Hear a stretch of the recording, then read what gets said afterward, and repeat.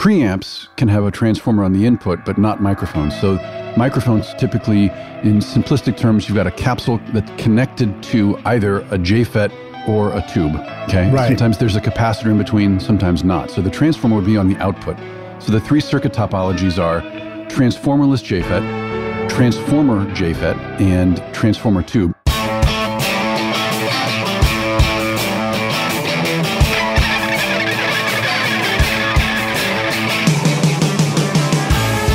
Welcome to Recording Studio Rockstars. I'm Lid Shaw, and this is the podcast created to help you become a rock star of the recording studio. Today's episode of Recording Studio Rockstars is sponsored by Roswell Pro Audio, maker of handcrafted microphones in California. Inspired design and impeccable attention to detail will help you capture a gorgeous vintage sound without the vintage price tag. Check out their beautiful line of microphones at roswellproaudio.com.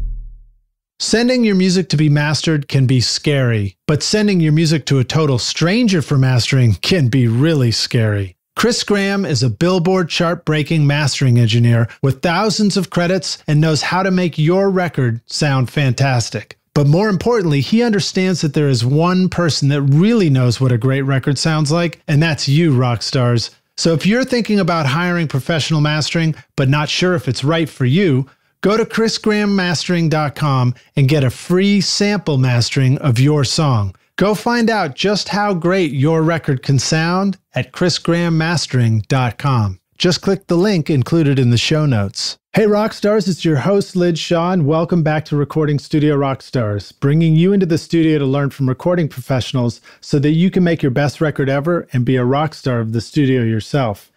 My guest today is Matt McGlynn, the founder of Roswell Pro Audio, a boutique microphone company from the wine country of Northern California. His goal is to make microphones that provide a distinctive sound, but also a level of performance normally associated with far more expensive devices. You've heard our sponsor ads on the podcast about the Roswell Mini K47 and the Delphos mics, both of which are really cool, well-built microphones at affordable price points. Matt also runs recordinghacks.com, home of the well-known Recording Hacks microphone database, which is an ongoing attempt to document every microphone ever made. If you want to learn more about all sorts of microphones, how they work, it's the perfect place to start. Remarkably, Matt is not afraid to give detailed reviews to other microphone brands as well, which is a true testament to just how good the Roswell mics are as part of the pack. In fact, within a few minutes on the site, I learned a ton about many new mics when I was visiting. Matt also runs microphoneparts.com, a company that began by selling upgrade kits for cheap microphones and currently sells premium studio microphones in DIY kit form. So if you enjoy DIY projects in the studio, then I know you're going to love recordinghacks.com, microphoneparts.com, and both the sound quality and mission of Roswell Pro Audio.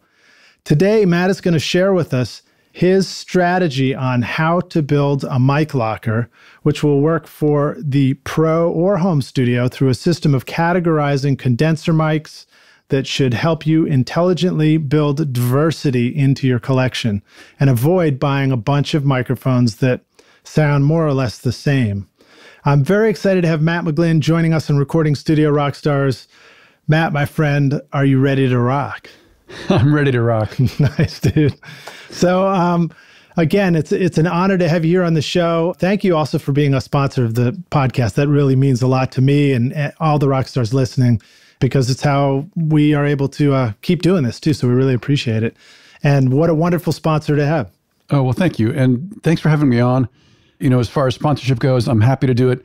What you're doing is just fantastic. I mean, the amount of content that's out there for people who are coming up and getting into this amazing field of music production is astounding. And it's thanks to people like you who spend a lot of, you know, let's be honest, uncompensated time seeking out experts in the field and cajoling them and convincing them to come on the show and give up all their secrets so that your listeners can benefit. I think that's fantastic. Oh, thanks, man. I like that you used the word cajoling. I think that's a first for 100 and however many episodes this is. All right. So, and of course, I feel like I'm standing in the company of an originator. How long have you been doing recording hacks and microphone parts? It's been a while, right? It has been a while. In fact, I just looked up recording hacks history over the weekend, and the 10th anniversary is in February. So we're looking at 9.5 years or so this far. Wow.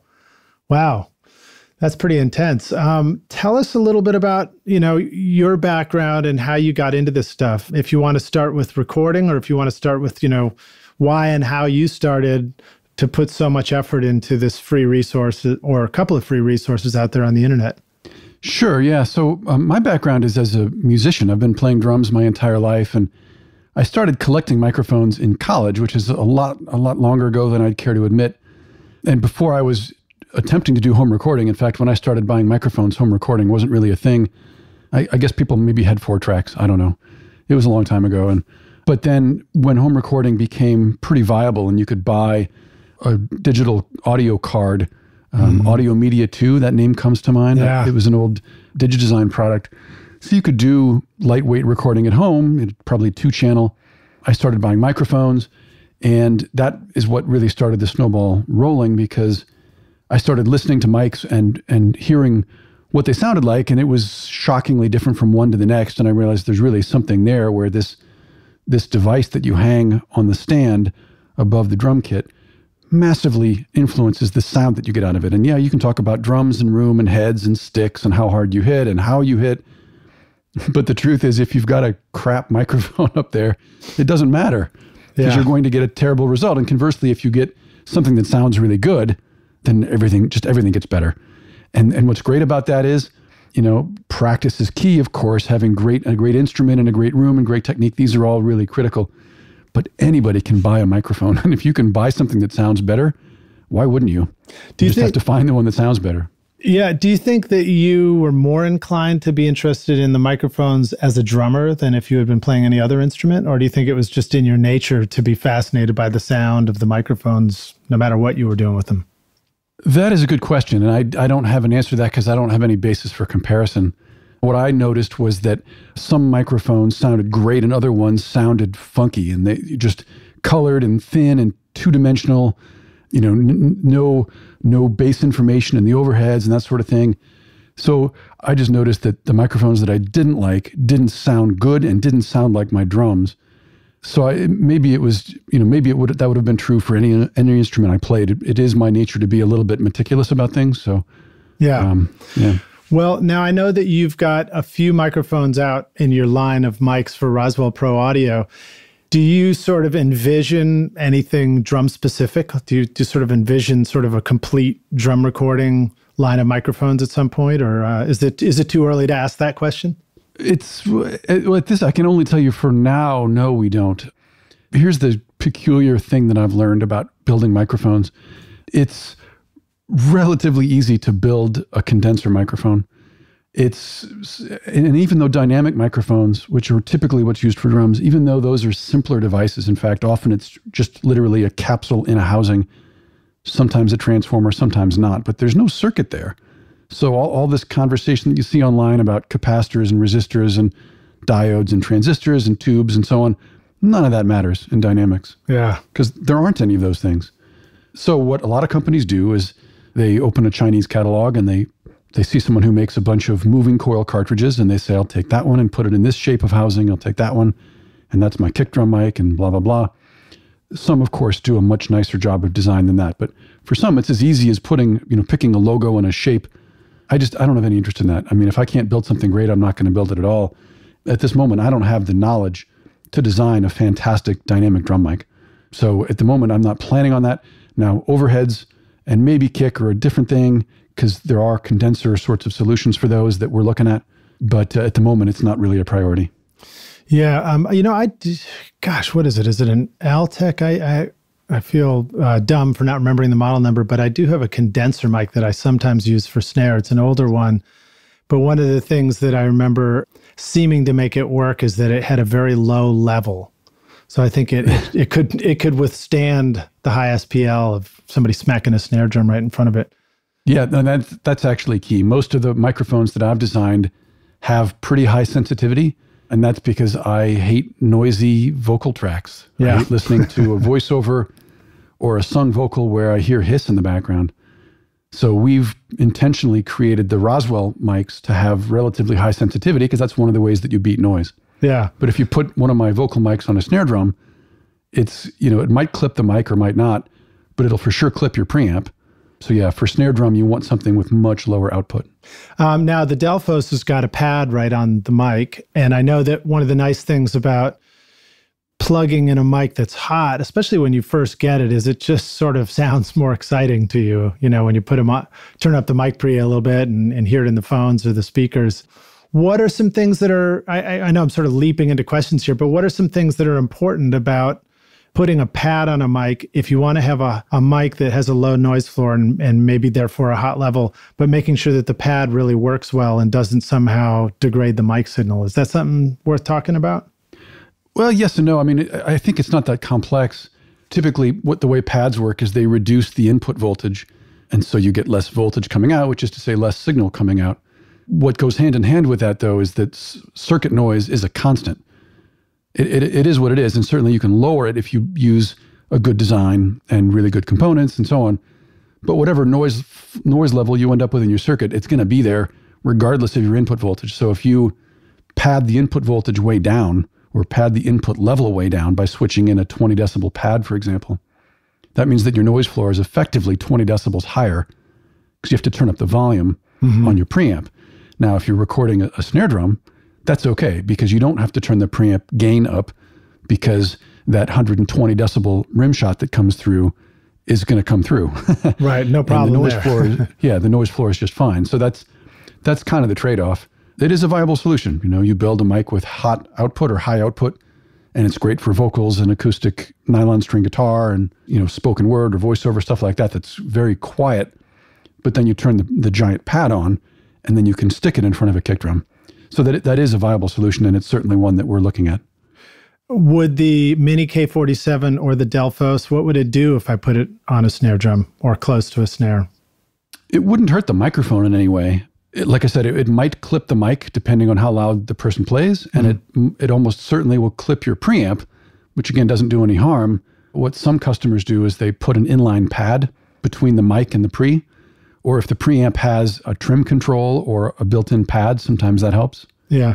Well, I know sometimes using a condenser mic can sound pretty great getting in close to a drum kit, depending on how somebody's playing too. So I bet those would sound awesome. I was using the Delphos recently for my guitar recording. So I had amps heads in the control room, and we were running a speaker cable out to a cabinet in the live room, and then doing a few different mics and sort of doing a blend of the Delphos. And I think maybe I had an SM57 and I may have put up a ribbon, and I don't remember if I used that much, but it sounded great. It does that wonderful thing of adding sort of a 3D quality to the sound. It adds deeper lows and it adds more clarity to just the picture, to the sound, and it's so much fun to be able to blend mics like that when you're recording guitars.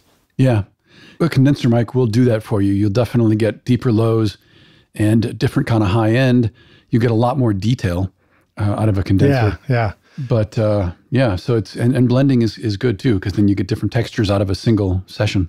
I also noticed that when you add a condenser like that to, a distorted or a rock guitar sound, and if, maybe I'm running that blended down to mono and going through my 1176 or a compressor, is it helps to give that rush of sound that comes after a power chord, for example. You play a tight power chord, and as the chord stops, when you get a great sound mic'd up, you almost feel like this low-end rush that comes forward after the power chord. So that's one of my favorite little details.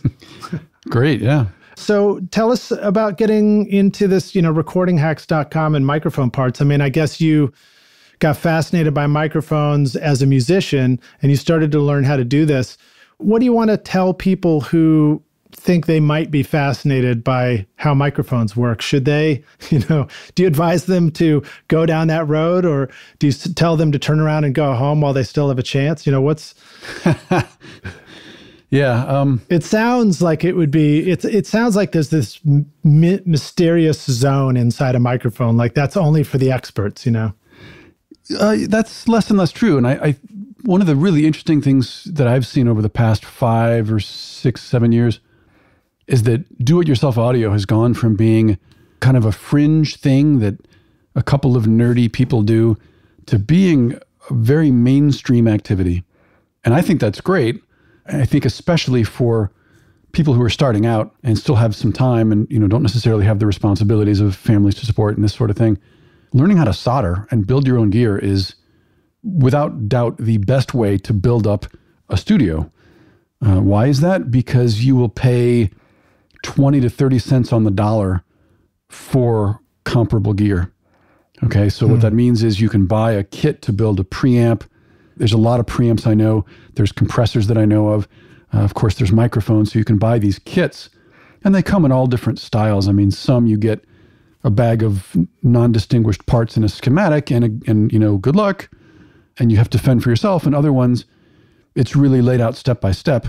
And if you can read and you can solder, then you can end up with a completed product, and it works when you fire it up the first time, which is one of the best feelings in the world. You've just spent some number of hours building this thing, and you're filled with trepidation, and you plug it in, and you're like, oh, is this going to work?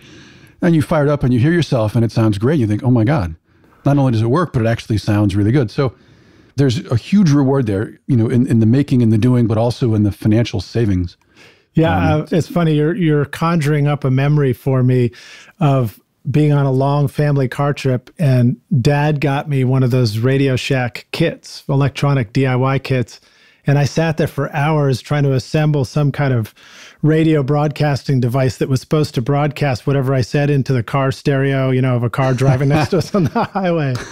And I did the whole thing, and I got it all going. There I am turning it on and turning the knobs, and absolutely nothing's happening. Oh. So it's encouraging to know that, your approach to this is to offer a strategy and a kit where when you finish it, it's actually going to work, which is pretty cool.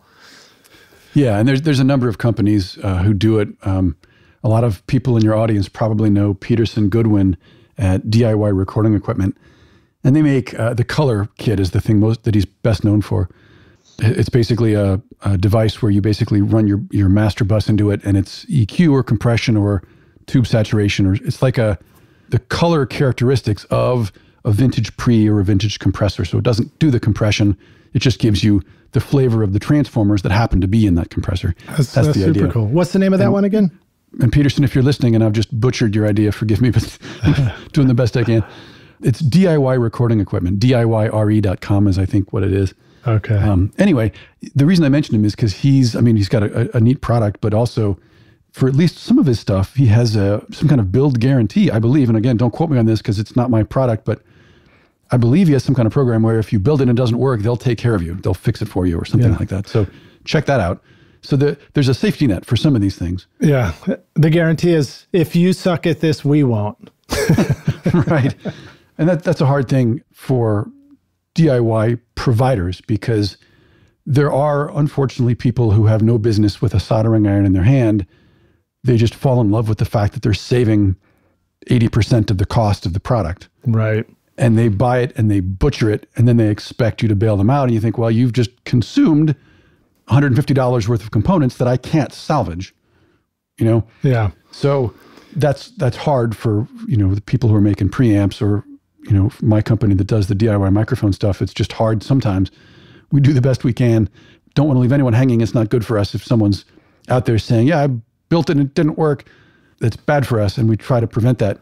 But sometimes there are people who just, Nice. It's hard. They make it hard. We'll do a shout out, Rockstars. When you email support for your DIY product, be considerate. Be considerate.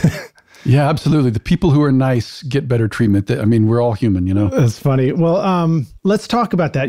The fascination with DIY soldering. When I was going to school, I loved that stuff. I remember one of my projects. I remember a Saturday morning, I got up at 6 a.m. which of course was a big deal when I was that age. But it's still a big deal. Yeah. And I broke out my rat pedal, my distortion pedal, and I took the thing apart and I sat there with a pencil and a paper and I completely reverse engineered the whole thing. I drew out the entire schematic, which it's not that complex of a circuit, but at that time, when you're starting out, it seems pretty damn complex. But, I remember being so excited by trying to figure this stuff out and figuring out where the caps were. And then I swapped them out with bigger caps, and I took a Sharpie and I crossed out the R and I called it the fat pedal. But, it was that process of like beginning to understand this stuff and taking a soldering iron. And I was always pretty handy, so I enjoyed building models as a kid and things like that.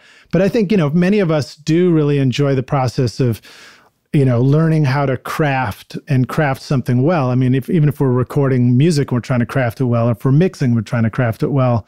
Building cables, building components and equipment has that same quality to it. But there is something, and you and I talked about this earlier, that is a little bit of a challenge, because there's a part of me now, 25 years later, that wants to re-embrace that hobby, and getting into the stuff. But when I do sit down to solder, I am frustrated pretty quickly because I realize I can't see what the hell I'm doing. So I thought I'd ask you to give us, especially as we have a lot of listeners that are older too, give us some insights into how we can re-embrace this fascination with building things and using a soldering iron. Yeah, that's a great question, actually. The reason I like that question is because my eyes are awful. I've been wearing glasses since second grade, and they're heavy duty. I mean, I'm pretty blind. I asked my optometrist years ago what my vision was, 20/20, 20/40, and he laughed. And I said, "That's what's funny. That's not a good sign." And he said, "You're kind of off the chart. We would just say 2600." But the 600 is a stand-in for like 1200, because if we don't have numbers that go that high. And I'm not an optometrist, but that was the gist of it, was that I'm blind. I'm nearsighted, to a significant fault. And if not for modern physics and chemistry and whatever they need to make contact lenses and glasses, I'd be the village idiot because I can't see anything. So, wow. Part two of this story is that I came to this relatively late in life. I did not grow up building Heath kits and stuff. I started soldering within the past 10 years. Wow. The good news is if I can do it, anybody can do it, especially given my fairly real visual handicap. Your proclivity for not seeing well? It's hard, especially with contact lenses. My focal distance is about 6 inches. I can't see anything closer than 5 or 6 inches when I have my contacts in, which means, and that's too far for me to resolve the part numbers on resistors. So I literally cannot read them unless I take out my contacts and I hold the thing up an inch from my eyeball. It's awful, but it works. So the number 2 most valuable tool for DIY audio, number 1 being a soldering iron, number 2 is a magnifying glass. I mean, here's the thing. Resistors are the size that they are, and they have numbers printed in a size that has to fit on there. We had a customer complain a couple of years ago about the small model numbers on these resistors. And he gave the kid a 2-star review because the parts were so small. And I was just like, I mean, what choice do I have? We don't make resistors here. Well, nobody makes their own resistors. That's crazy. You buy the good ones that are great for audio, and they happen to be small because that's what these things are. Right. Well, I think even learning the color bands, I would probably have trouble seeing the color bands now, True. Yeah, the color bands are a pain because the jacket color seems to bleed through sometimes. I struggle with color bands. Most of our resistors are Dale, Vichy Dale, and they don't have color bands. They're coffee colored and they have a number printed on it, and you can just read it. If you've got a magnifying glass, it'll say, 47K ohms right on there, and you're done. You just read it. It's literally right there. But anyway, the general answer to your question is, the parts are small. The model numbers and part numbers and value markings are small and sometimes kind of smeary.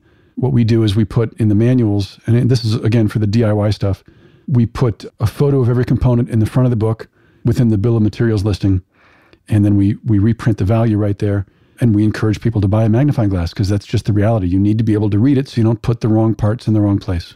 Now, are you using one of these kind of flexi arm magnifying glasses that has the light built in behind it and all that kind of stuff? Or you put it in front of your face and look down and do your work underneath it? Is it that sort of thing? No, I never got one of those. I did buy one of the goofy jeweler's head-worn things. Oh, nice. With the lenses that flip down in front of your face.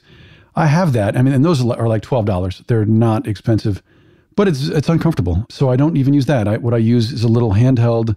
I bought it on Amazon. It's a little rectangular thing, and you slide the cover away from the lens, and it turns on an LED light. And I've got a link to it on the Microphone Parts website. We have a section of DIY tools, and I think they're like I don't know, $10 or $15 for this thing, but it literally lives right next to my soldering iron. And I can't build a kit without it because I can't read the parts.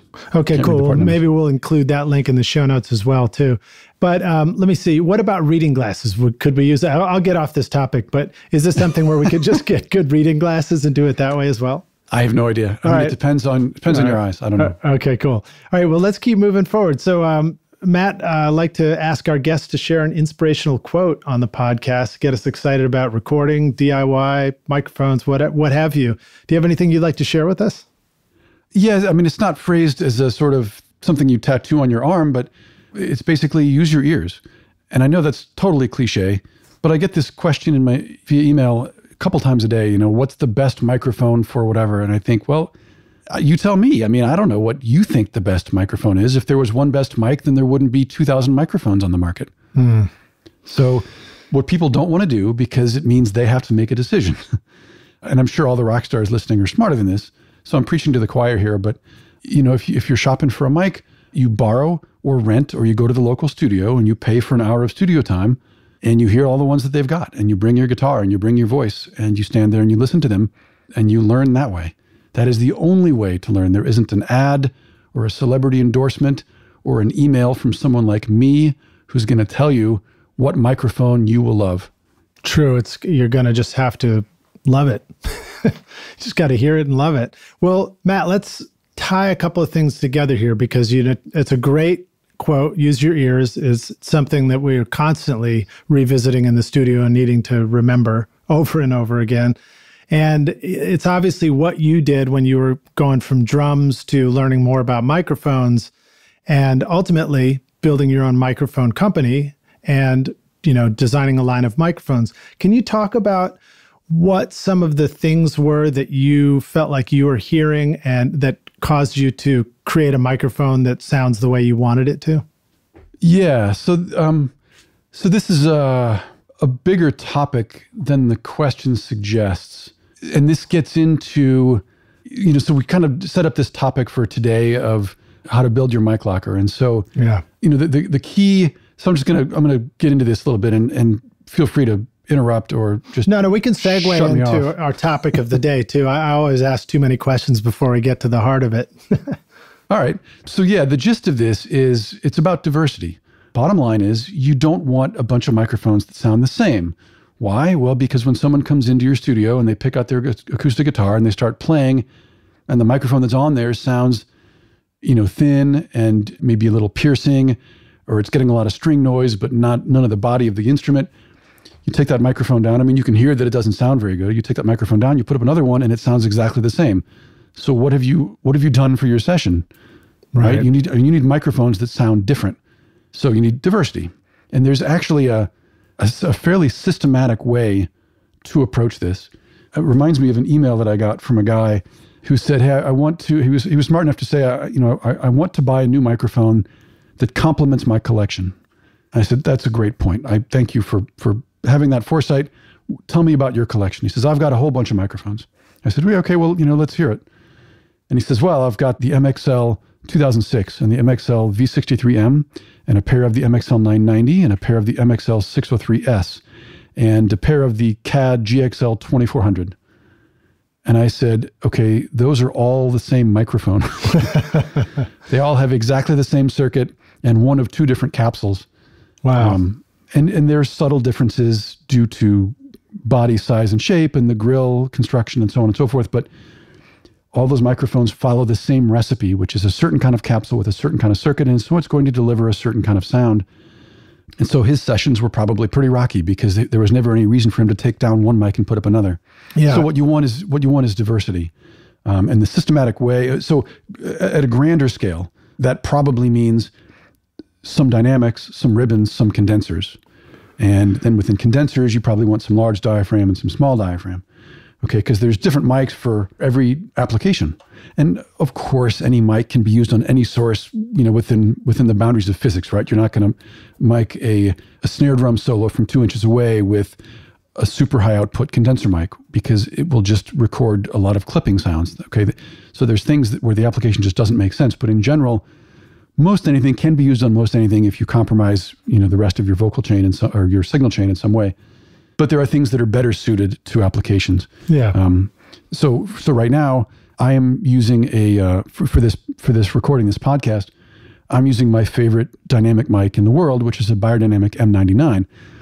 Now, if I was really great at marketing, I'd be using a Roswell condenser, and I'd talk about it.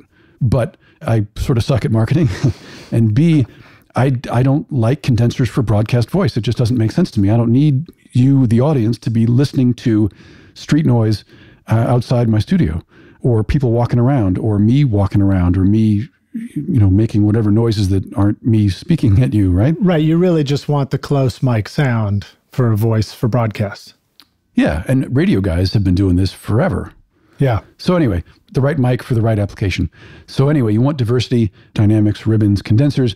But at the end of the day, you'll have a bunch of condenser mics because that's what most people want to use on a lot of sources. Yeah. I feel like I sense that you're about to give us insights into how to select among those things, but I wanted to make sure we covered this question too. If you feel like you can answer it, how do you think that the person you're describing in your story, how do you think they ended up having the same mic, lots of the same mic in the studio? Because it might be good to know that too. So I don't know the answer to that question. I have an idea about the answer to that question.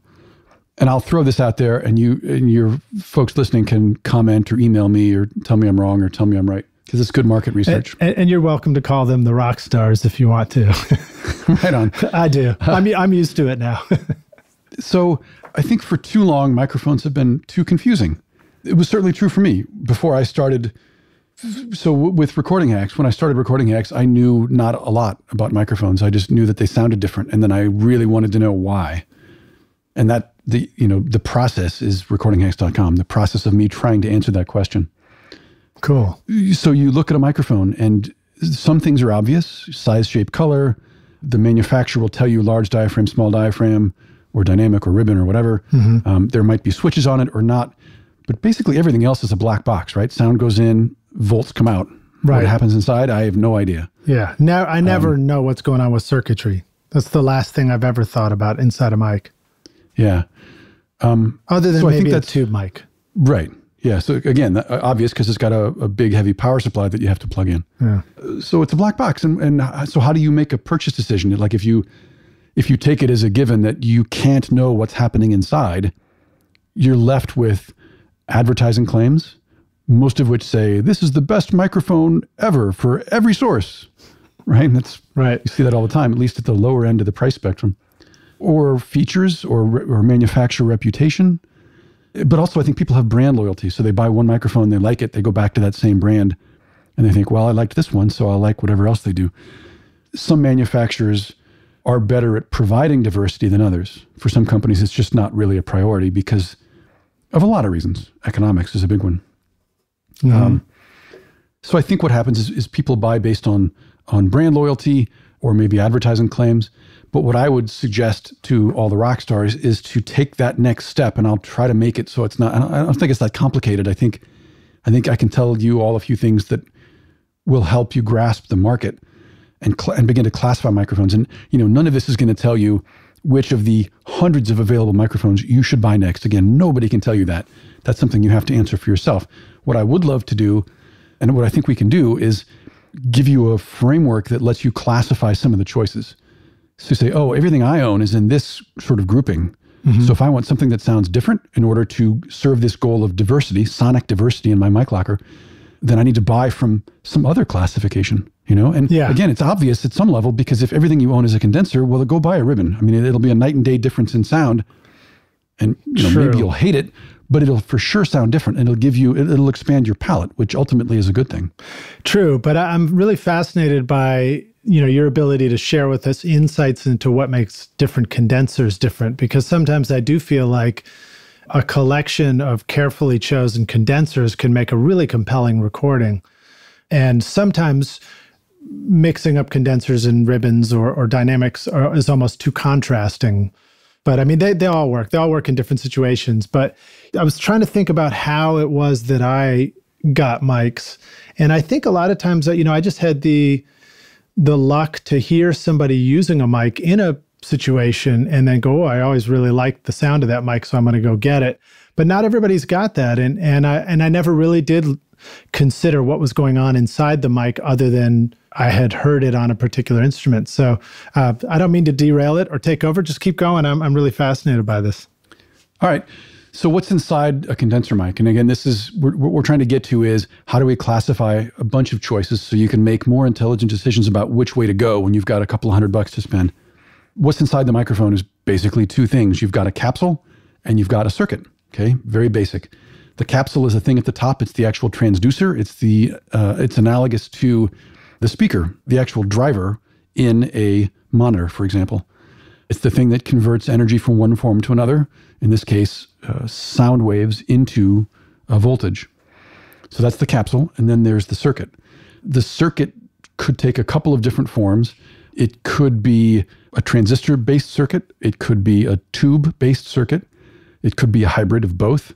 And then at the back half of that circuit, if you want to take it sort of one level deeper in, the output could be transistor-based, or it could be transformer-based, or it could be tube-based, although that's more uncommon or less common. But here's the interesting thing about circuits. The vast majority of them are linear with respect to frequency. So that sounds like a lot of gibberish, but let me break that down. Most microphone circuits don't apply any EQ to the signal coming off the capsule. Mm-hmm. That's true of the Neumann U47, for example. The most famous microphone ever made had no EQ in the circuit. I think that's a valuable thing to remember. Mm-hmm. So the exception to that would be mics like the U87 and the U67, which apply a bandpass filter. Right. I have a U67, and I remember discovering that, and my understanding was that had to do with broadcast restrictions or something like that. Is that right? I've heard that story told. I believe it to be true because the person who told me is very reliable. I've never attempted to verify it, but what I heard about the U87 is that German broadcast rules said that you cannot pass frequencies above 13K. Right. So the U87 has a fairly aggressive low-pass filter that cuts out everything beginning, I don't know, I'm guessing around 8K or so. I don't remember the graph of the circuit sweep, but certainly above 12, 13, 14, above that range, there's not much getting past. The side effect of that aggressive cut is that the natural peak of the capsule is also attenuated, which is why the U87 doesn't sound very, very bright, whereas most Chinese microphones that use that same capsule do sound irritatingly bright. Interesting. And just for reminder's sake, let the Rockstars know what is the upper limit of human hearing that we would normally might want to reach for. Or I don't know whether we might want to, but 13K as opposed to what? Well, it depends on your age. There's a quick side story. We were at there's a museum in San Francisco, sort of kids hands-on discovery museum called the Exploratorium. And they had an exhibit about audio. And they had a pair of headphones that you'd put on, and then you'd press buttons, 8K, 9K, 10K. And I swear to God, everything above about 16K was broken. I thought, sure, the buttons were broken. And my kid's like, no, I can hear those just fine. Oh, no. So it depends on your age. As you get older, your high frequency sensitivity rolls off. So I can still hear 16. I cannot hear 17 anymore. Oh, I can't hear 16 anymore. No, I probably 12, somewhere up there is where it starts to, 13 would probably be, I wouldn't miss it too much above 13, honestly. Yeah. But, it was interesting because I had a chance to interview David Blackmer years ago in his office. And he's the one who wrote the article, The World Above 100K or something like that, right? Right. And he told me in the interview, he said, I can't hear above 8K, but it doesn't matter because I hear the effects of what's going on above 8K. So exactly. Well, we're always aware. Yeah. And so I haven't gotten deep into that. There is, he or someone at one of his companies wrote a paper, and I think the title is The World Above 100 Kilohertz. And it's an argument for why super high frequencies matter in your recording chain. And why they would do that is because Earthworks makes microphones that are rated to be relatively flat out to 30, 40, 50K. Mm-hmm. So yeah, I would recommend that as follow-up reading for people who are interested. That's cool. I didn't know about that. Anyway, the widely accepted standard is 20 to 20, right? 20 hertz to 20 kilohertz. I also remember being at the department store as an 8 or 9-year-old and hearing this super annoying, high-pitched whine. And it seemed miraculous to me that nobody else was irritated, because I hated going to the store because it hurt my ears. Mm-hmm. And I figured out 20 years later, nobody else could hear it, just the little kids who were being dragged along to, go Christmas shopping or whatever. Can I guess what it was? I have no idea what it was. It was the TV sets that were broadcasting, they were playing back television stuff all through the store. It was probably like a 15K tone, right? Yeah, maybe. I had a roommate here. I used to have a cathode ray tube TV before I got my flat screen one. And I had mine a lot longer than everybody else kept theirs, And I had a roommate and he came in and he was just like, oh man, you don't hear that? It's killing me. And I was like, what? I had no idea. And I remember I got an app for my iPhone and I looked on it, and sure enough, there was a 15K spike right there in the real-time analyzer. And I was like, oh man, I'm really sorry, dude. I just didn't know.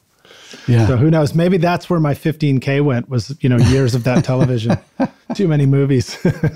Yeah. But that's fascinating. So, okay, to bring it back on track, the U87 had this filter, but generally speaking, the circuitry in microphones do not have any EQ to them. In other words, typically not. I would interpret that as you saying the circuitry is not imparting a sound or an EQ sound to the sound. Well, it's not affecting the sound from the capsule. I mean, the circuit's job is basically to lower the impedance of the capsule, and I don't want to go into that because then we're getting to electrician kind of territory. But it's in a lot of cases, it's not really even a gain circuit, but it's an impedance converter. But anyway, it's not applying EQ, acoustic EQ to the sound of the capsule. But what the circuit does or doesn't do, and this is part of that framework I was trying to get to, is the circuit is the source of harmonic coloration. Okay. Another word for harmonic coloration is distortion. Right. So in the old days, this is what microphones sounded like, because they all had tubes, they all had transformers. And a side effect of all of that circuitry, the tube and the transformer, is that they would generate harmonics, preferably even order, but sometimes odd order, third harmonics. And that affects the sound. Now, it's hard to describe what this is, but a microphone that has a lot of that sort of harmonic content, it has more grit, more authority. It tends to cut through a mix without being louder. Mm-hmm. So it's the quality that people associate with vintage mics. Mm-hmm. And it's a complaint that some people have about, newer modern mics, because, for a lot of people, their entire experience with recording microphones, with studio microphones, is stuff that you buy in Guitar Center for $49. Mm-hmm. And by and large, all of those microphones are transformerless, which means they have none of this kind of harmonic content.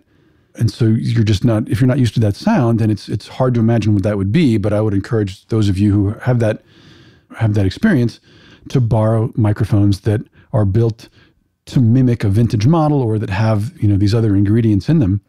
And listen for the difference. And you couple that with, modern mic preamps that are trying to be transparent, or, digital DAWs that are by nature inherently transparent. I guess that's a separate topic. But, it's sort of like you're having multiple layers of lack of harmonic content. That's right. Yeah. And actually, I'm glad you brought up the preamp idea, because that's another great way to do it. You take your inexpensive mic and you plug it straight into your DAW, which is almost guaranteed to be transformerless, and you record something. It can just be your own voice, and then if you have a preamp, or you can borrow a preamp that has some good transformers in it. And you have to be careful there, because some of the really inexpensive stuff, especially the $100 tube preamps that you can buy, that's not really the thing that we're talking about. Those tubes are really just a visual effect in a lot of cases. Right, they light up, but that's all they do. But if you can try that, get a good tube preamp out of the same microphone, then you'll really hear what the difference is. So that's a good idea. I use a little inexpensive Mackie USB box. In fact, I've got it here. It's called the Onyx Blackjack, and I think they're like down to $69. Wow. Built like a tank. It's super useful for me. It's a 2-channel, 2 mic pre-USB device, does not have an external power supply.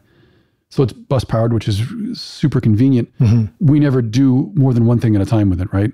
But that's basically our bench power supply for doing QC on microphones because it's $30 a channel. Okay, so if the mics that we build sound great through a $30 a channel preamp, we're very confident they're going to sound great through anything else. Cool.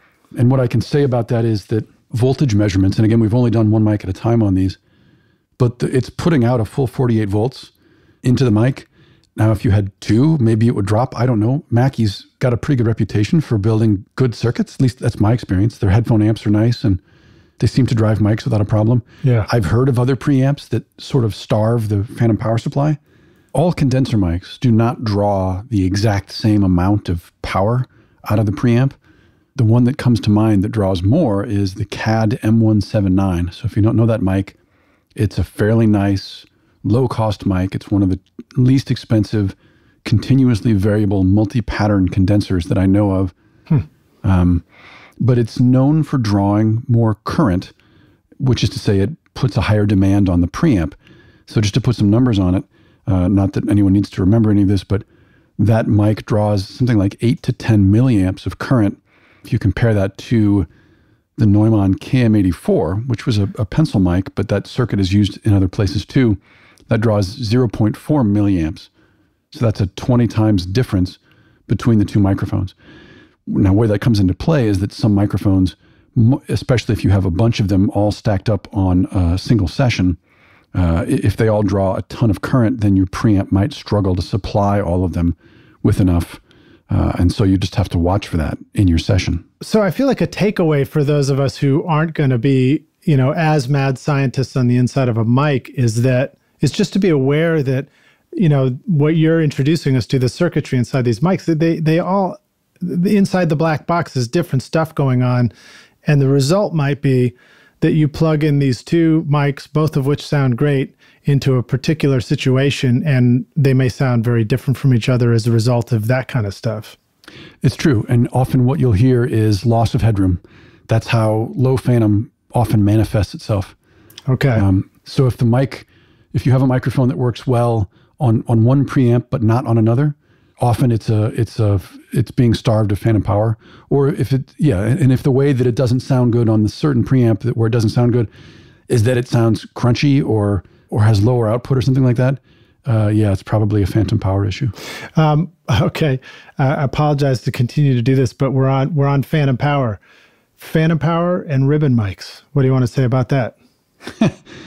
So, I have mixed feelings about this. So the general thought is that phantom power can explode ribbon mics, right? That's what people are afraid of. Yeah, we're terrified. So there's a really great demo video, and I believe it was put together by John Ulrich, who's the guy behind Shiny Box.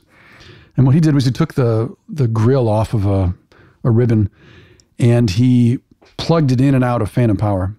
And the ribbon was bouncing up and down like that bridge in Washington that basically self-destructed due to harmonic resonance when the wind blew through the canyon. So this ribbon is shooting up and down. It didn't blow or snap would be a more accurate description. But you could see that full excursion was not doing good things to it because it basically pulls all the corrugations out and then the ribbon sags and then it doesn't transduce nearly as well. Right. But that doesn't happen if the mic is plugged in and you engage phantom power.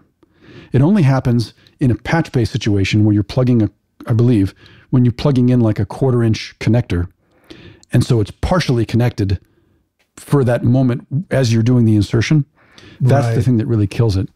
Which technically, if you plugged an XLR into a mic, you might not get the partial insertion, but you still might for a moment. You still might, yeah. So my takeaway is it's still dangerous. Rockstars, don't do it. Yeah, I think it's overblown, but it's probably overblown in a way that prevents people from ruining their mics, so it's okay. In other words, I think you're less likely to do damage than you're afraid you are. Yeah. But you might as well be afraid of it because if that prevents you from, doing that 2% of the time sort of mistake.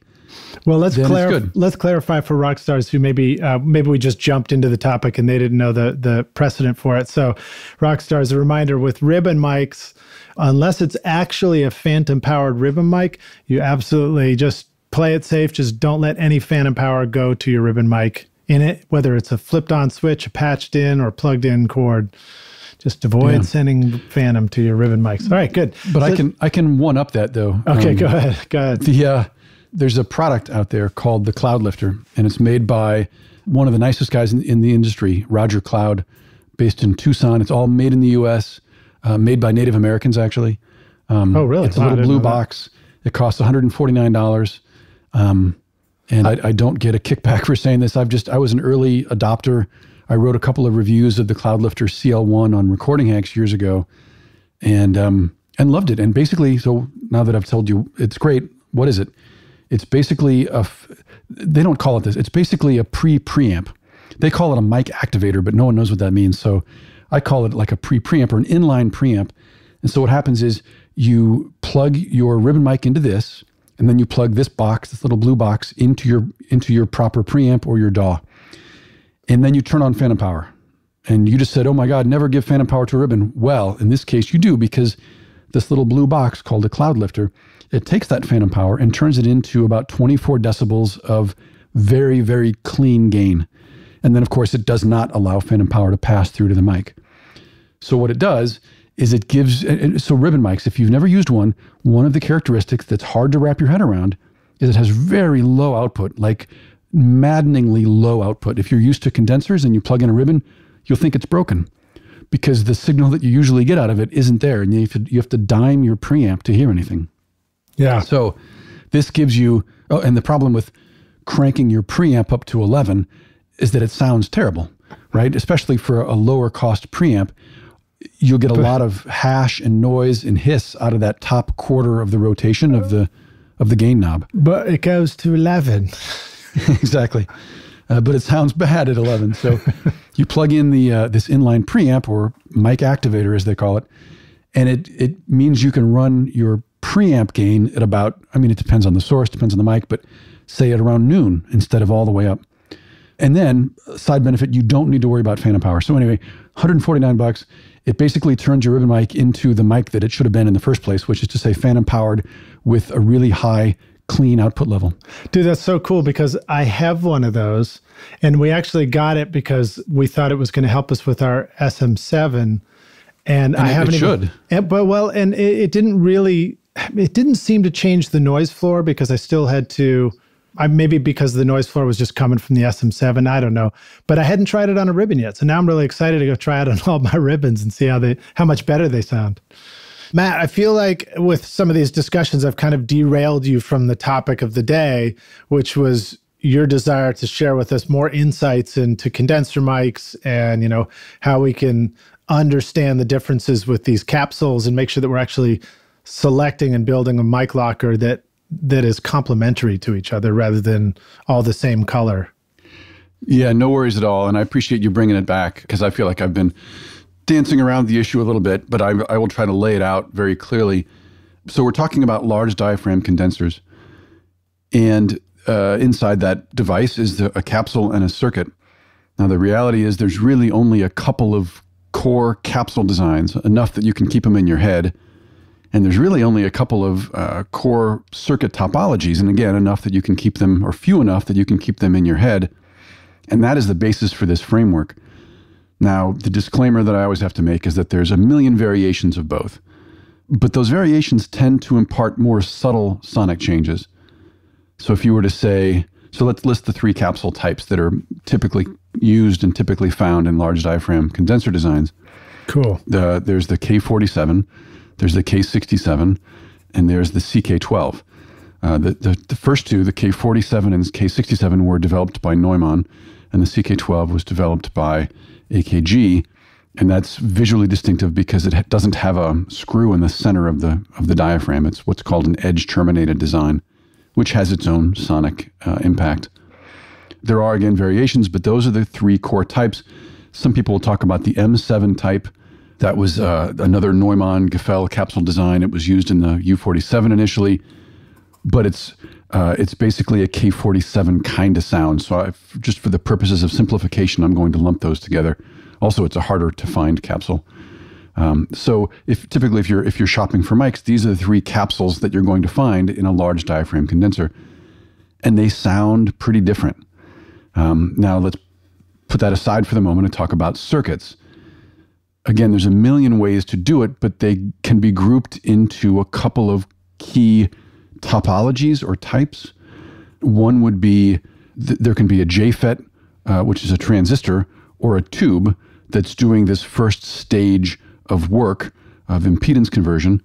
And then on the outputs, that's the input side. On the output side, you can have a transformer or you can not have a transformer. And again, lots of variations there. But that's the core distinction, because transformers tend to do things that electronically balanced or transistor output circuits don't, which is in part sonic artifacts. Now, the world's most perfect transformer would have none of those artifacts, but in fact, most transformers do, for a variety of reasons. So again, let's back up. So we've got 3 basic capsule types, and you've got a couple of basic circuit topologies. Typically what you'd find is transformerless circuit, transformer JFET circuit, which is still solid state, or transformer tube circuit. So that we're kind of splitting the input and the output there. The input is either a JFET or a tube, and the output is a transformer or transformerless. Okay, so that's really 4 choices, right? 2 different inputs, 2 different outputs. But in practice, you rarely see a tube circuit with a transformerless output. I have seen a couple, but it's not a common choice, so we'll leave it aside. Yeah.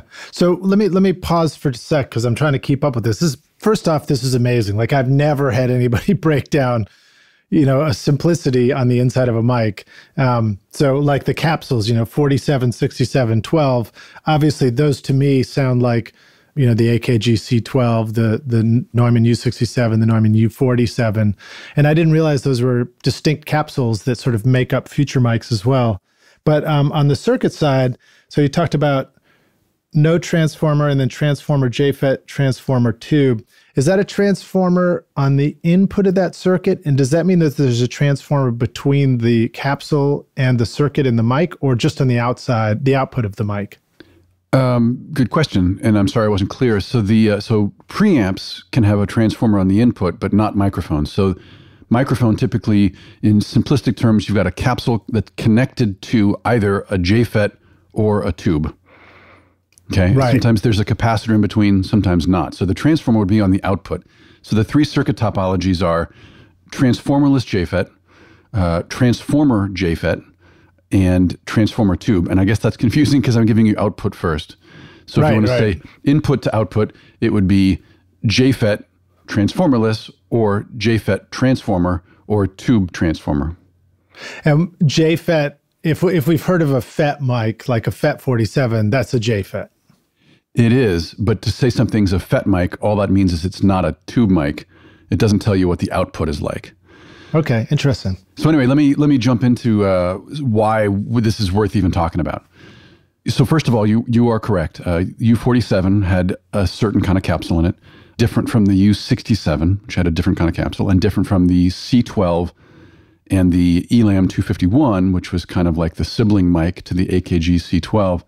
All 3 of those, or rather 4 of those, they had different capsules, and they sound different. Okay, they sound pretty different. So the K47 capsule tends to have forward mids. So in that 4 to 6 kilohertz range, there's a big presence bump there. Doesn't make it good, doesn't make it bad. It's just what that sounds like. The K67 capsule, which was used in the Neumann U67 and the Neumann U87, and still is used in the U87, the K67 capsule has a presence peak that's higher. So somewhere north of 8 kilohertz, 8 to 12, somewhere in that range. Whereas the CK12, which was the AKG capsule that was in the AKG C12 and the Telefunken ELAM 251, that's the edge terminated one. That one has, again, a very different presence peak, not as sharp as the other models I just described, and a sort of broader presence peak as well. And I'm mostly talking about the high end here because that's the difference that most people hear. There are differences in the low end as well, but they're more subtle. So the easiest way to have a microphone that sounds different is to pick one that has a different capsule. It's as simple as that. What was the frequency of the CK12? What was the upper frequency range? It's broader and flatter, and it varies from model to model. And the other thing that you find with vintage capsules is 50 years later, they sound different than they used to. Yeah. A thought that pops into mind is having seen people more often put a pair of AKG C12s as overheads on a drum kit rather than 47s and 67s. Although I've seen 67s, but I wonder, does that have to do with this, rewinding back to your reaction to the way Mike sounded on your drums and how you don't necessarily want that added sibilant boost above your cymbals? That might be a tangent question, but it just popped into my head. It is a tangent question, but, it's up to the engineer. I mean, some people like really bright microphones on overheads because they want to hear the cymbals. Other people hate hearing cymbals and they use ribbon mics on overheads, which is a really sort of dark and thick tone. But it depends on the drummer in the room and the size of the cymbals. If they're great, big, thick cymbals, then they're going to sound different than if they're small and thin. Okay. And if the guy hits them really hard, then they're going to be louder and brighter than if someone plays with restraint. So you have to pick mics that suit the session. And it's really, the session is about the room and the drums and the instrument, right? The cymbals and the way the guy hits them. And now that I'm asking that, I'm remembering that I've seen and heard your video of the Mini K47, which I assume is the 47 capsule above drums, and it sounds fantastic. So I guess I'm throwing away my theory just as quickly as I offered it. No worries. There is no right and wrong. And I get that question all the time. What's the best mic for X? And I say, well, there isn't. You tell me. And I think I mentioned that before. It's up to, there's a lot of leeway for personal taste, which is why, that's why Recording Studio Rockstars exist, right? Everyone here is trying to figure out neat new ways to do things, not the right way to do things. There isn't a right way. You're trying to find out what works for you and your equipment and your clients and things like that. Yeah. Anyway, so should we get back in? Yeah, let's do it. Sorry. So again, a couple of capsule types, K47, K67, CK12. The three of those sound pretty different. And then there's a couple of circuit types. They sound different too, but it's a more subtle difference because, as I mentioned before, most microphone circuits are linear with respect to frequency. They will differ in terms of harmonic content or distortion. That's the same thing. Those two are the same thing. And you can hear that for sure, but it's a more subtle difference than if you say, the K47 is plus 5 dB at 5K and the K67 is plus, 6 dB at 10K. Anybody can hear that difference. Right. So it's a much more significant distinction between capsules than there is between circuit types. But anyway, let's take this as a sort of 3x3 grid, okay? Across the top of your 3x3 sort of tic-tac-toe table, you've got K47, K67, CK12, and then down the rows, you've got JFET transformerless, which is a sort of modern sounding circuit. You've got JFET transformer, and then you've got tube transformer. And if so you've got 9 boxes, right? If all of your mics in your collection are in one of those boxes, then you don't have a lot of diversity in your mic locker. And the way that you would add diversity would be to start buying microphones that can be classified into one of the other boxes in that grid. I like that image. And hopefully in this case, unlike tic-tac-toe, you can actually kind of win. Nice. Yeah. And so I can, I'll put together a PDF download that tries to line this out or draw this out. And I can suggest a couple of choices in some of those boxes. And I haven't classified choices for each. And I definitely don't want to suggest that I can tell you what the best mic in each one of those 9 boxes should be. And also there may not be microphones in some of those boxes just because some of those combinations make less sense. But that's the basic framework. And as I mentioned before, about diversity, it's not all about condensers, and it's certainly not all about large diaphragm condensers. But when it comes down to it, a large diaphragm condenser mic is probably what you're going to reach for the vocals, maybe for the acoustic guitar, and you can absolutely use it on guitar cab and bass and acoustic bass. And if you're miking an ensemble, that's probably what you want. So there's a lot of applications for large diaphragm condenser mics, and so that's why I tend to focus on this.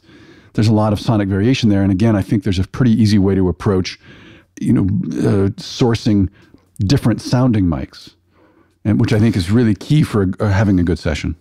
I think that's great. I love that visual image of the grid. And Rockstars, we are going to make a link for you. I'll mention it now, and then I'll mention it again. It'll be in the show notes, of course. But you'll be able to go to rsrockstars.com/Mike Locker, Locker, and Mike, of course, MIC. And so, and you'll just be able to download this PDF and all the resources for the stuff we're talking about with Matt. So super cool. Matt, do we want to talk about small diaphragm condensers as well? Is that on this topic list today? We can talk a little bit about them. Yeah, there ends up being, I think, fewer choices in my experience. You will see the same circuit topology differences, but the thing about condenser mics is the sound mostly comes from the capsule. What you'll find, certainly what I've found, is that the transducer is where there's the biggest opportunity to change the sound of something. And so in a speaker and a monitor, the voice coil or the actual element, the driver, is where the electrical energy is converted into acoustic energy. And that's going to have a giant impact on the way those vibrations come out. And a microphone capsule is the same thing in reverse. You know, if you're speaking into a microphone, your voice sounds the same every time, but it's the capsule that's changing how those acoustic vibrations are converted to voltage. And that makes sense. You know, you think about a guitar, and guitars have the same sets of strings on them, but it's the differences in wood and things like that that help a guitar have different sound and quality. Absolutely, different tone, yeah. So in small diaphragm mics, all the same things I said still apply, but I find that there are just fewer choices out there. So there are companies that make transformerless JFET mics. The Schoeps CMC5 is the sort of canonical example. The circuit in that mic is the most common circuit in the world. Why is that? Because that's the one that all the Chinese factories copied when they started making microphones. So interesting. Most of the inexpensive condenser mics that you can buy for, under $100, maybe even $200, they use some kind of cheap version of that circuit. And the circuit itself is a miracle of electronic design. It delivers incredibly high performance if built well, but it can also be built on the cheap and it still works and sounds okay. So anyway, that's a very popular circuit. So that's a transformerless example. One of the canonical examples of a transformer JFET circuit would be the Neumann KM84. That mic has not been made in a long time. It lives on, in a sense, in the KM184, although that mic sounds different and seems to be less well-liked than the original. So those are two different circuits there. There are tube STCs as well, both modern and vintage. But these tend to be, well, look at it this way. So it's not usually the case that you can swap capsules across small diaphragm mics in the way that you can when you're building a large diaphragm microphone or when you're shopping for a large diaphragm mic. So there's not so much of a mix and match kind of approach to small diaphragm mics. So therefore, you're more likely to have similarities between small diaphragms? Well, the differences would come in. Mics? I think there's just fewer choices in small diaphragm mics. Like a lot of companies make many large diaphragms and maybe one or two small diaphragm models. And I think that's because there just isn't the huge variation in capsule design. Well, that's good news for us because it means it's going to be easier to make a selection and not have to think about it again. Just go look at the large diaphragms.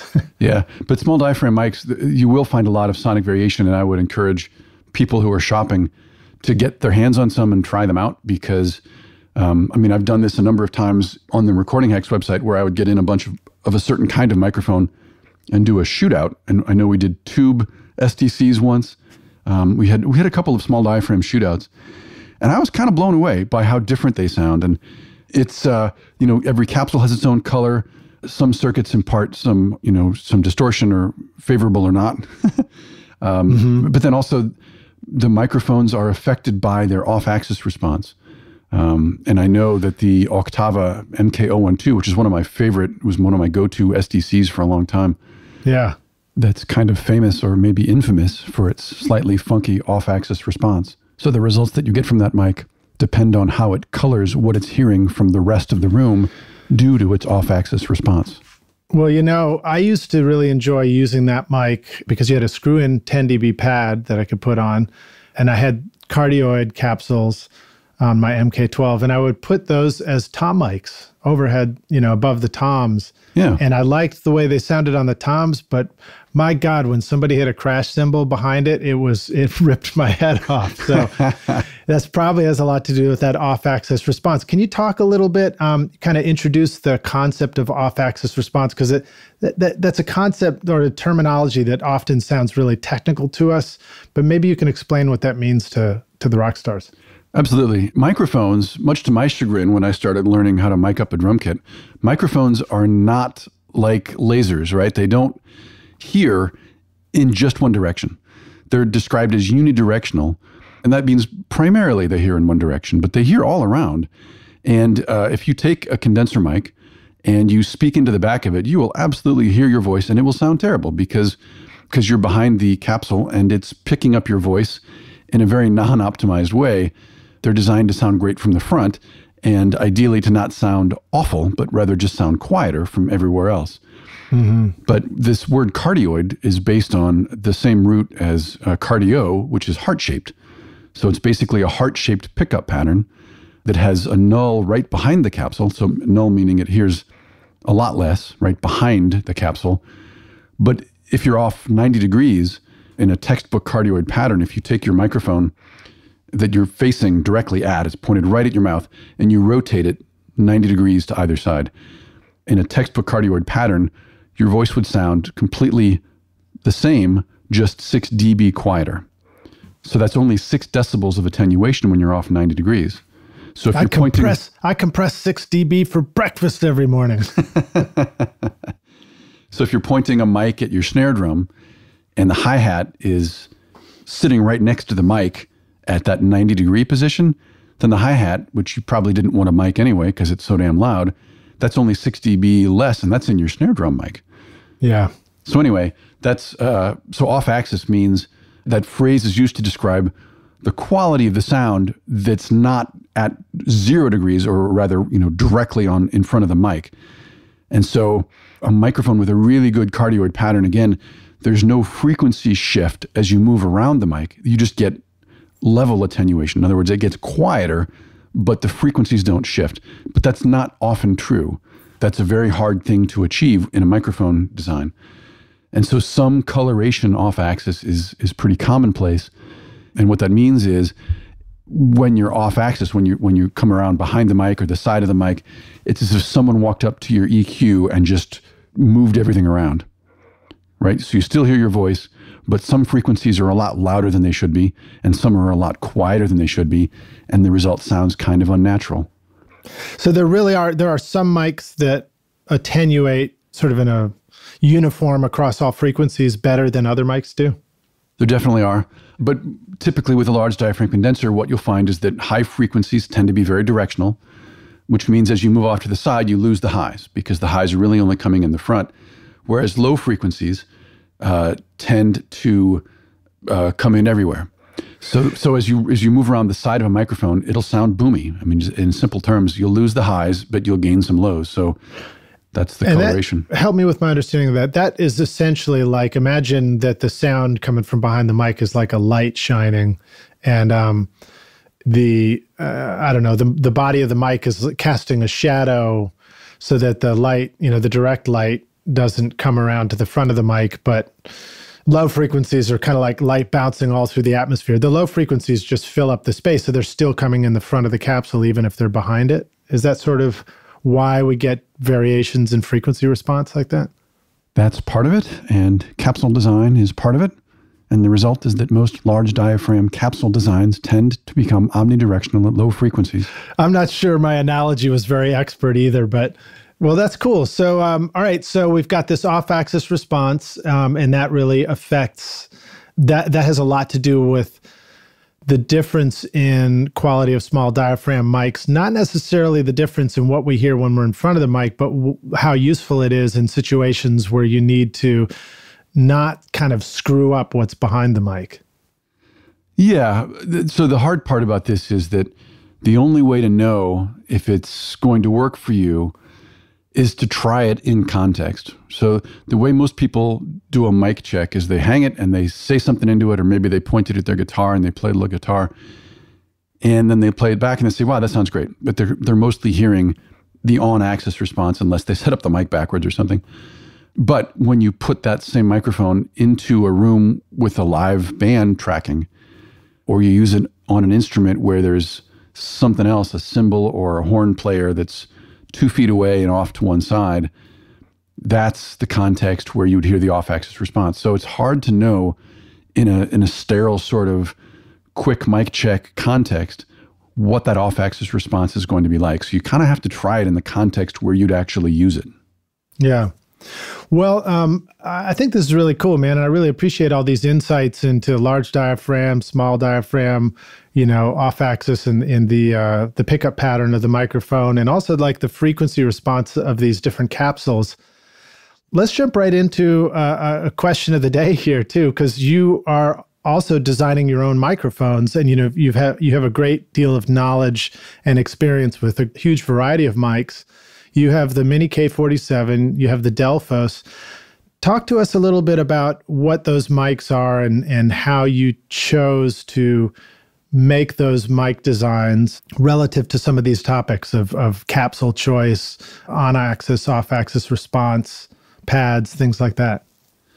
Yeah. Well, so these two designs, the Mini K47 and the Delphos, very much came out of this kind of systematic approach to what's available and what people want to buy. And the reason it came about in an indirect way.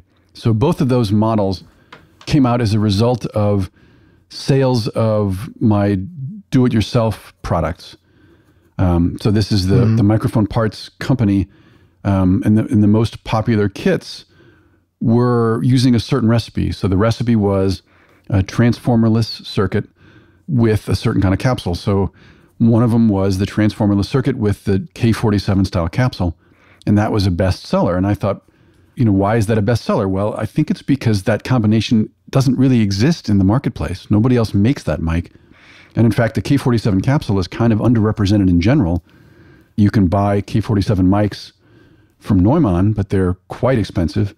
I think the TLM 49, I think it's $1,900 or something like that. Is certainly over $1,000. So there are options out there, but they tend to be expensive. And outside of that, you've got your sort of vintage mic recreations, like the FET 47 collector's edition is $4,000. All the U47 clones and tributes are, $2,000 and up. So if you want that kind of K47 sound in your mic locker, you didn't have a lot of choice that didn't cost $1,000 plus. So we had a do-it-yourself kit that allowed you to build something like this for, $350.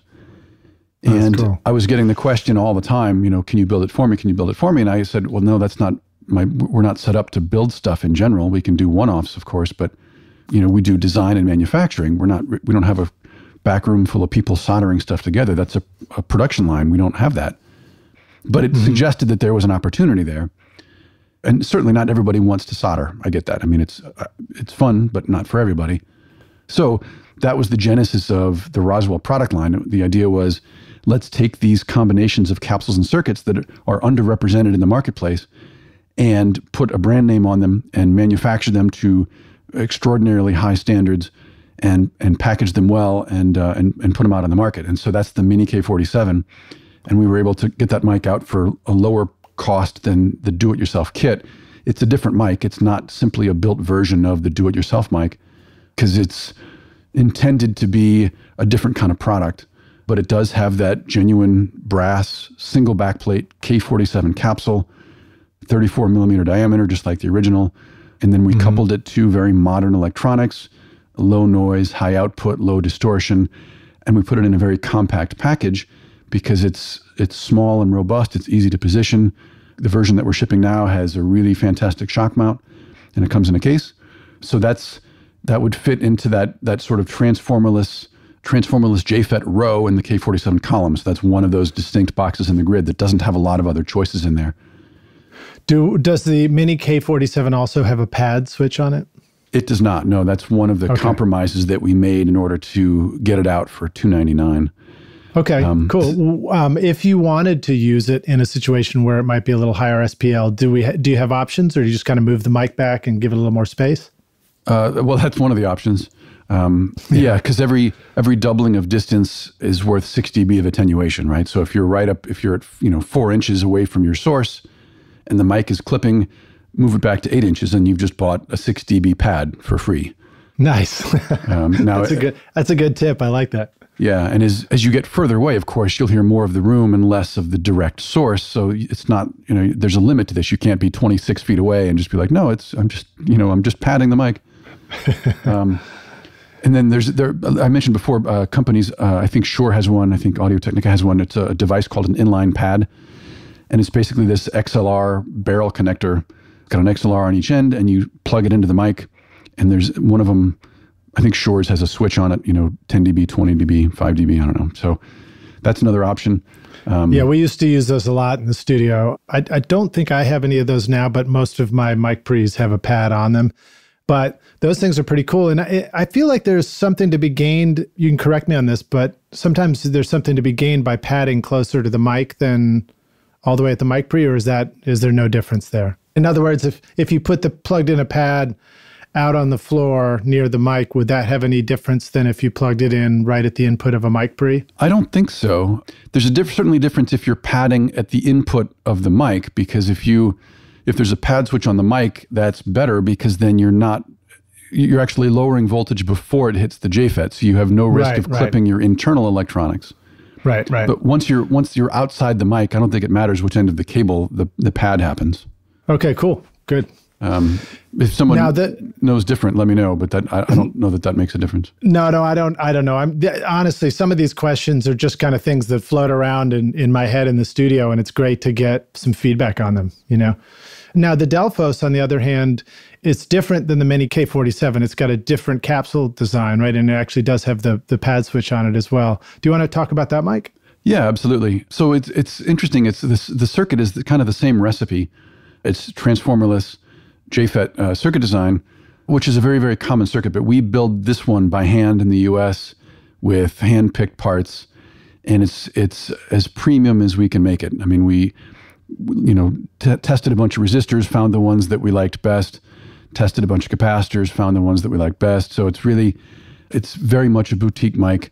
The capsules are selected by ear, and we literally EQ every microphone, because the reality of capsules is that everyone is a little bit different, because it's kind of like tuning a drum head, right? There's the tension of the Mylar film makes a difference. And I'm not saying we're literally tuning the capsule. That's not a thing. Not at the stage that we're using them, right? We're taking a finished capsule and we're measuring it and listening to it, and then we're EQing the circuit to basically hit a target frequency response.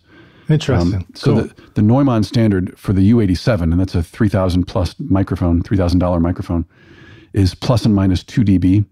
So you need to be within this basically 4 decibel window for it to be called a U87. Otherwise, it goes back to the shop and they fix it. And we maintain a slightly tighter standard than that, and we're doing it for a lower price point. So we're pretty proud about that. But this is a mic that we're building here in my shop in Northern California. And what's really nice about this mic is it kind of breaks the mold. So everything I've told you about, these circuits, where transformer and tube circuits impart all this nice, rich, gritty, thick, warm coloration, whereas transformerless FET circuits tend to be clean and pristine and modern sounding. We sort of break that mold with this mic because it is a transformerless JFET circuit, but a lot of our endorsees and reviewers are saying that it's really warm and rich and evokes the U67, which was very much a classic tube and transformer mic. And so that's an effect, a desired effect that we've managed to build into this circuit by careful selection of parts and the topology that we've chosen. So you don't get the nasty artifacts like transformer overshoot and ringing and sort of corruptions of the sound like that. But there is a peculiar but very pleasant kind of warmth to the sound of this mic that you normally wouldn't get out of a transformerless mic. Oh, that's cool. Well, so what are some of the things that, I mean, you've got the Mini K47 and the Delphos both out now and had a lot of opportunity for people to use them in real world studio situations. What have people reported back to you are some of their favorite things to record with both of these mics? So that's a funny question because the Mini K47 was designed to be the singer-songwriter mic, right? The idea was it's a vocal mic that also sounds great on your guitar.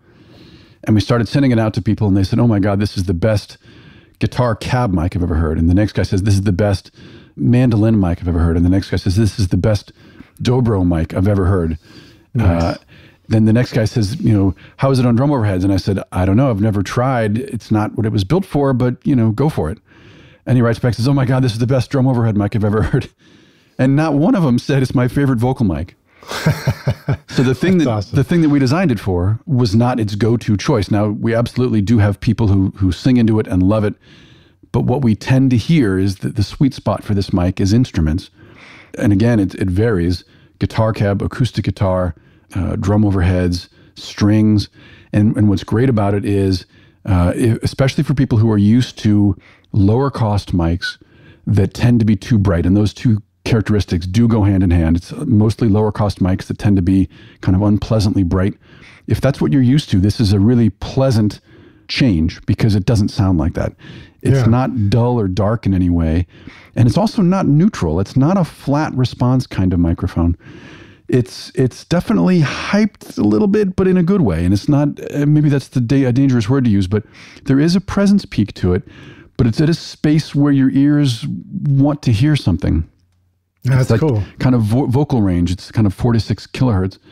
So anyway, it's the sweet spot for the Mini is instruments, but it doesn't mean you can't sing into it. And again, we have endorsees who do, and they love it. And it's a different sound than a lot of other mics.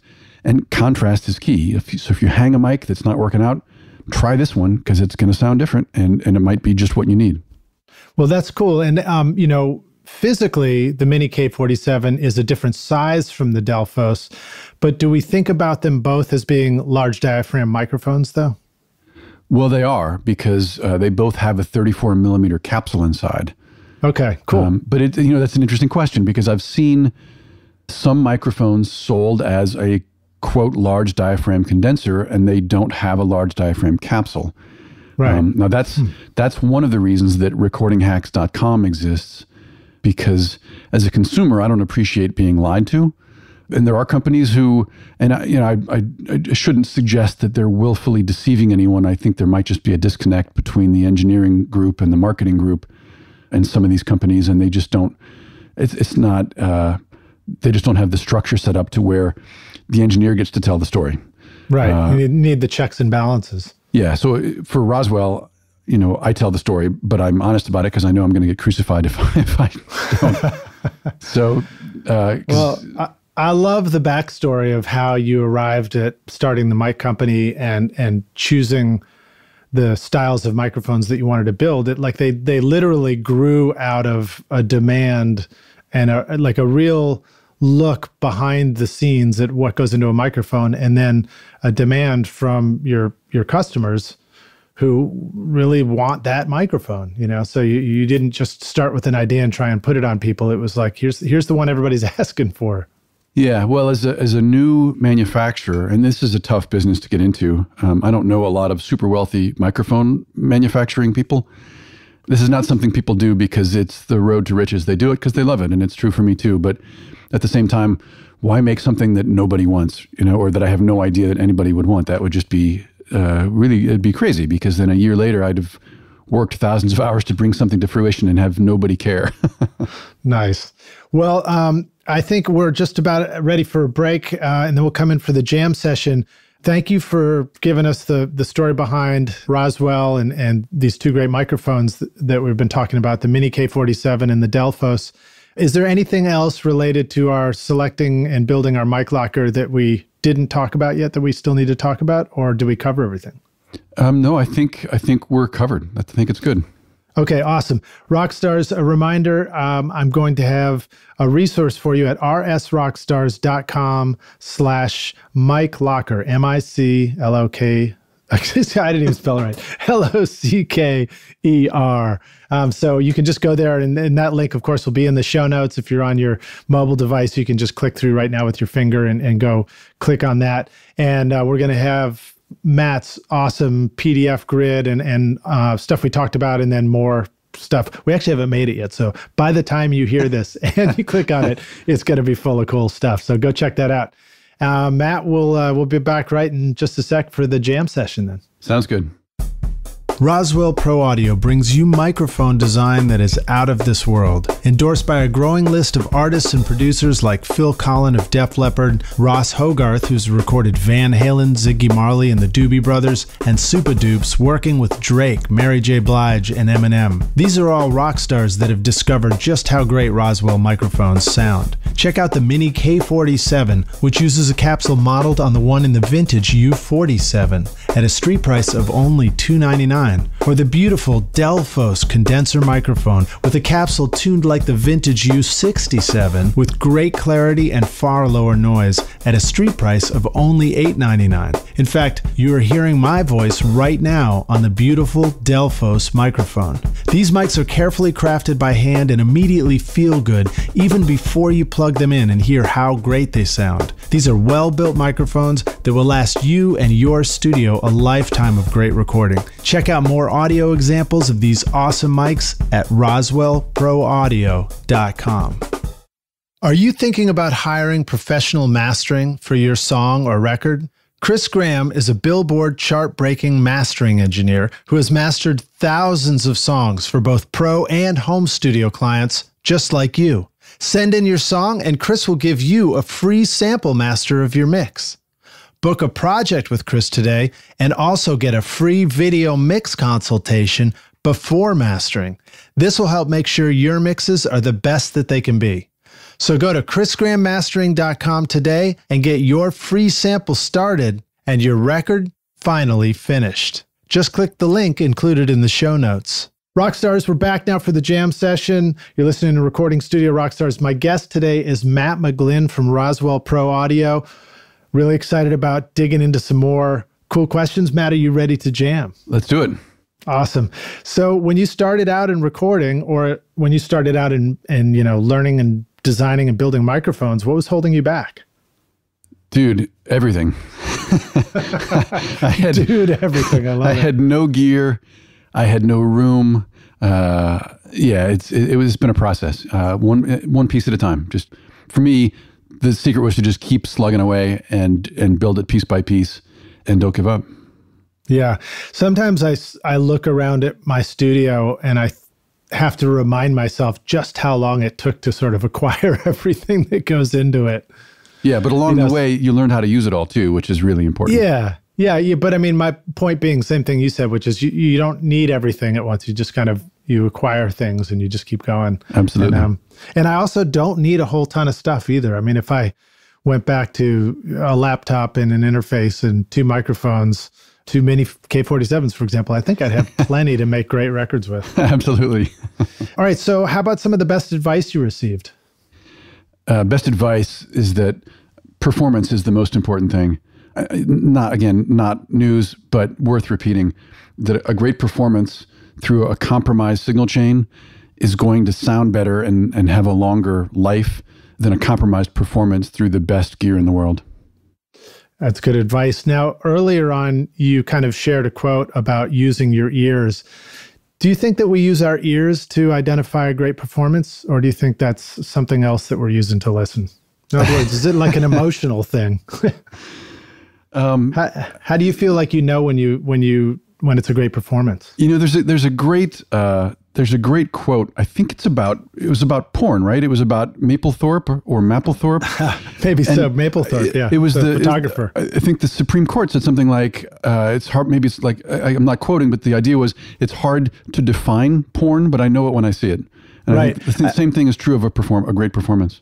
I think when those hearings were going on, Frank Zappa was at the center of that stuff too, in front of the Senate or something. What was it? A Senate committee or? No idea. I don't know. I just remember all that stuff. That was the time of Tipper Gore and the stickers on record labels and stuff like that. No means no.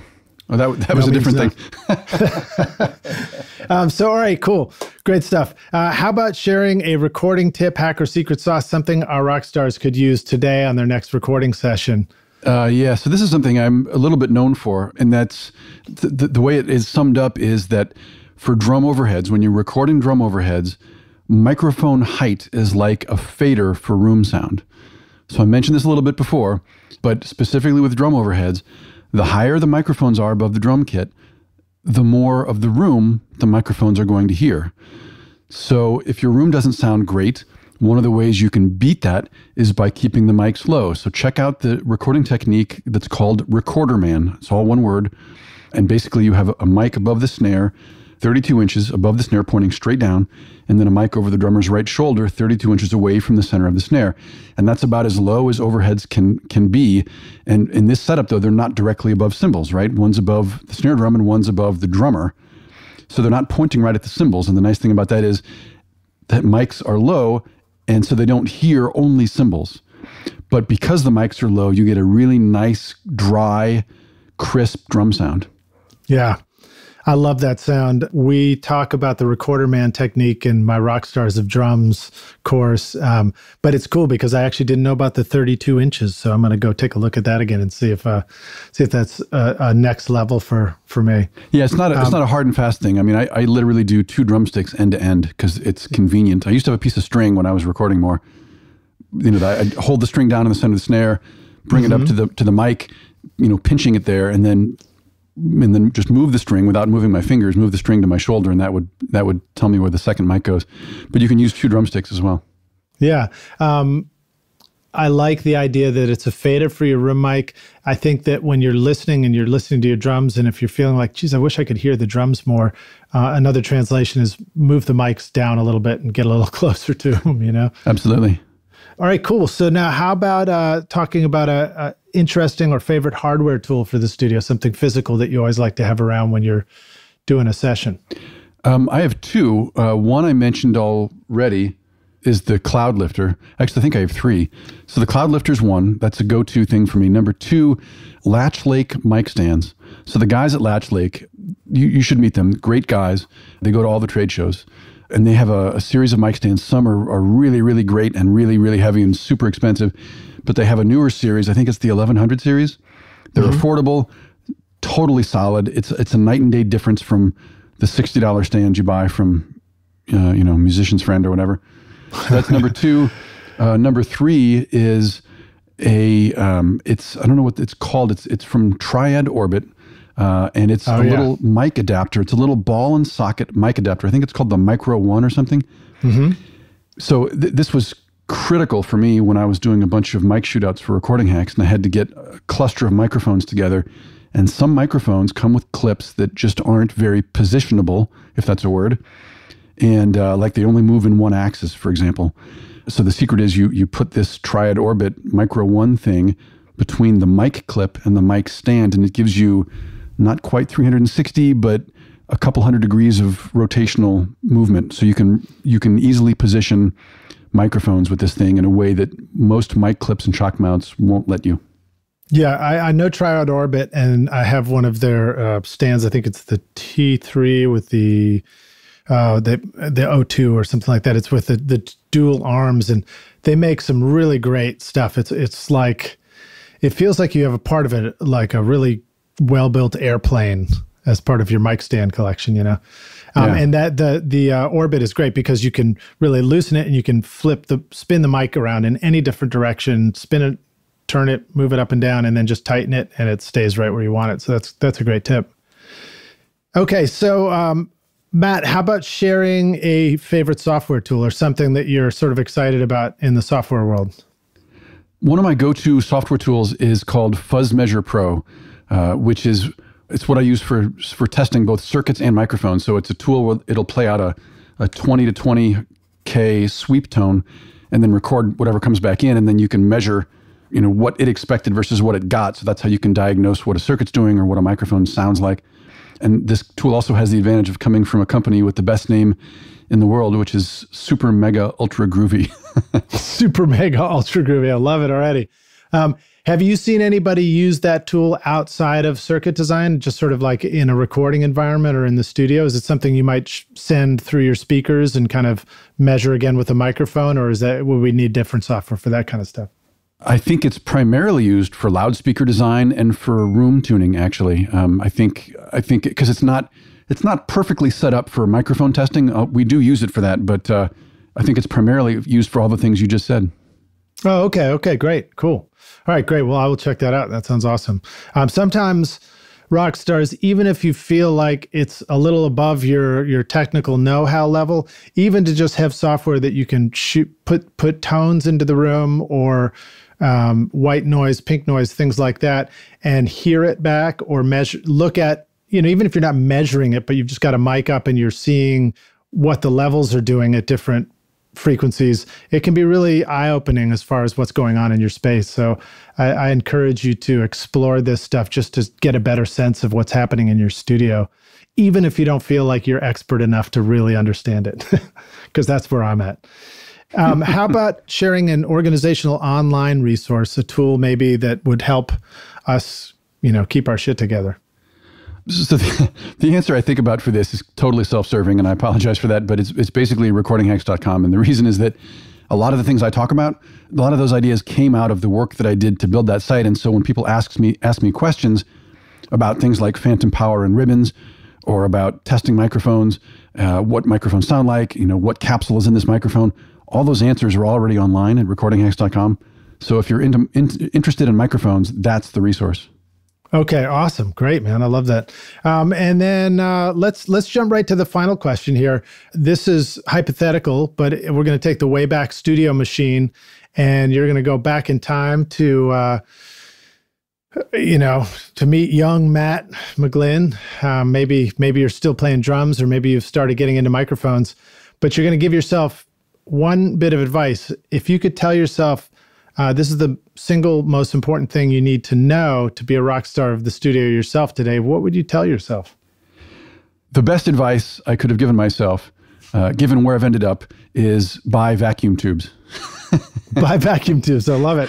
Right, because so that's sort of a disappearing resource too, right? They are. And it's not advice for any of the rock stars unless you plan to go into making microphones in 10 or 15 years. But then it's too late anyway. So it's just bad advice all around. But that's not entirely true, Matt, because we're also guitar players and we have amps. And to have those great vintage tubes when it's time to retube an amp can be a pretty cool thing. There you go. Yeah. So get your Wayback machine and buy a bunch of vacuum tubes. That's my advice. All right, cool. All right, well, Matt, thank you again for being here on the podcast with us. It's been an absolute pleasure talking with you, and thanks for giving us all this great insight into microphones. I learned a ton today. I really did not know what the simple choices were. I'm really excited to have this graph and print it out and have it right in the studio so that I can see it and keep thinking about all this stuff. Rockstars, we are going to have, again, at the link rsrockstars.com/MicLocker. You can just click through. We're going to download the resource that Matt's talking about, the grid, and we'll add in content we're talking about on the show today and break it down for you. So it'll be a great way for you to make sure that you can effectively build and grow your MicLocker by choosing complementary microphones. Matt, thanks so much for joining us, man. It's been awesome to have you here on the show. Lidge, thanks for having me. It's been fun for me as well, and I hope useful for everybody else. All right, cheers, dude. I look forward to seeing you around. I don't know if I'll see you around the studio, but I'll see you around AES and NAMM for sure. Sounds good. Thanks, man. Awesome. Thanks, dude. Cheers. Thanks so much for listening to Recording Studio Rockstars. If you enjoyed the show and want to help make it better, please leave a rating and review on iTunes to help reach more people. You can click directly over to iTunes or go to recordingstudiorockstars.com/review for an easy explanation. And if you want more free content, all you have to do is text RS Rockstars to 33444. Again, that's RS Rockstars to 33444, and I'll keep you in the loop with articles, videos, and podcast updates. And I'll let you know about any upcoming giveaway offers, all totally free. Thanks for listening. I'm Lidge Shaw, and this is Recording Studio Rockstars. Now, go make great music.